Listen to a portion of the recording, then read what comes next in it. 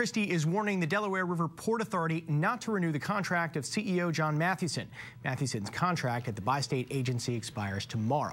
In a story you first saw here last month, NJN News documented a series of questionable practices at the authority. Today, Christie says he needs answers to some of those questions. And if the DRPA next week were to try to vote a contract extension for Senator Matheussen, I would veto those minutes. He could stay as a holdover if that's what's their choice, but I'm not going to extend his contract until I have some answers to what was going on there. The idea that people are not complying with their own bylaws is a concern. The potential waste of taxpayer money on projects that didn't work.